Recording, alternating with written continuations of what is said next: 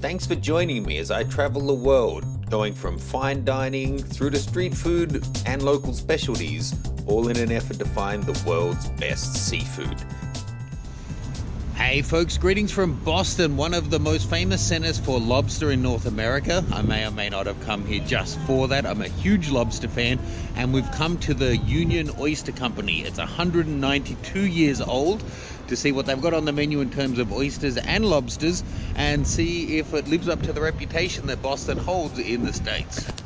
You know it's old when they have ye olde on the sign. It's a beautiful old building, and a lot of the decorations are throwbacks to the original decor from nearly 200 years ago. Fairly simple. Don't let the dead downstairs fool you. The lobster tank is an indication of what's to come. But once you get past the attack lobsters and head upstairs, it's actually cavernous with several different rooms and quite an extensive menu. Having said that, they keep it pretty straightforward. It's seafood, classic Boston seafoods, some steaks, a limited wine selection, a few things at market price, and stay tuned because we were really pleasantly surprised.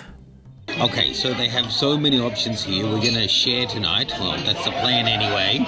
Exactly.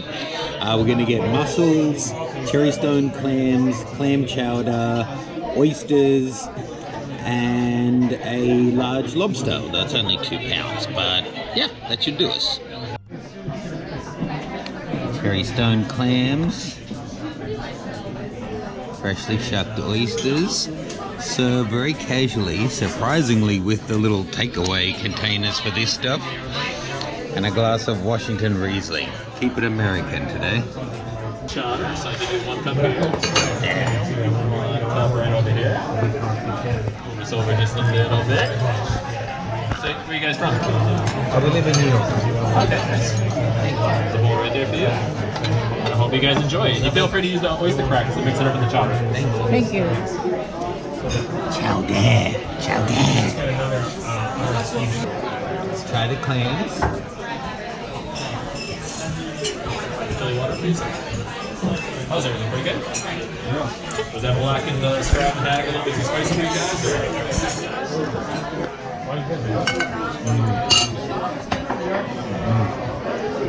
Fantastic.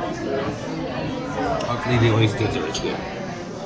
Always like to have an oyster straight up with no seasoning first.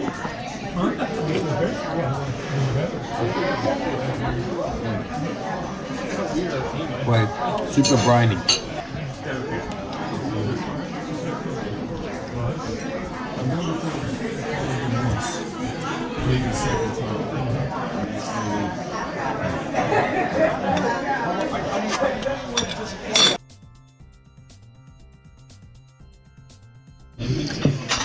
In my opinion, great clams can be much better than good oysters. It's just hard to find really great clams. These are them.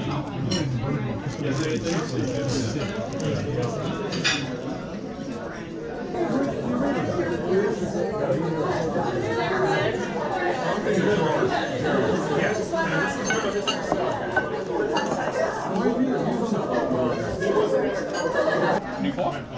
Okay, absolutely.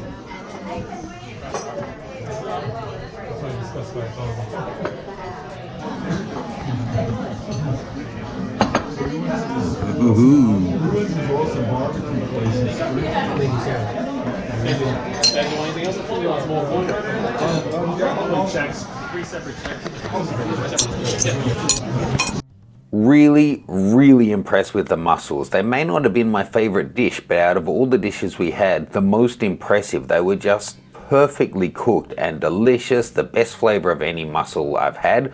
I still prefer clams and oysters, but at 15 bucks that dish was an absolute standout. Okay, so here is a large oyster.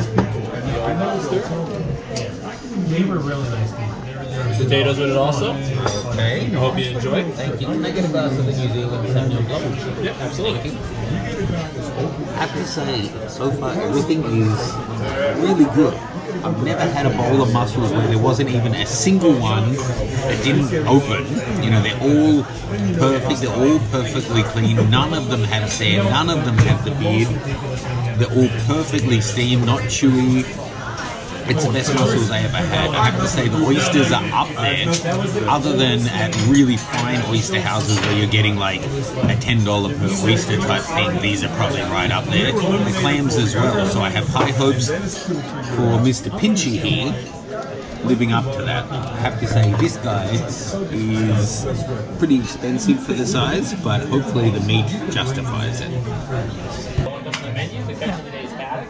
Now the lobster was nice and meaty, reasonably well cooked, huge amount of roe inside as well as the tamale, really nice and in season, fresh. You know, I think it could do with some better sauces. It's really nice to have the roe. It was definitely fresh, and whenever I eat a lobster or any kind of shellfish, I really make sure I get every little skerrick. That's not just because I want to get my money's worth. I figure if an older animal has died for my meal like that, I want to make sure that I get every single little bite of it. So every one of the legs, throughout the underbelly there's a bunch of additional meat there if you just take the effort to actually get to it. And it's absolutely delicious. This could have used some extra sauces though, in my opinion. This place was reasonably busy considering it was 7 p.m. on a Monday, on a cold and almost rainy Monday. So if you're gonna come here, and I recommend that you do, probably come midweek, because weekends I can imagine it must be over the top packed out. With a couple of drinks, 2 wines and a cocktail, the lobster and all those appetizers, it came in at $165. With your tip, you're looking at a bit over $190. Not a bargain, but for what you're getting, I think a really, really impressive meal. And with the history that goes along with it, I think it was surprisingly not too overpriced. Please do like and subscribe for your seat at the table for my future search for the world's best seafood.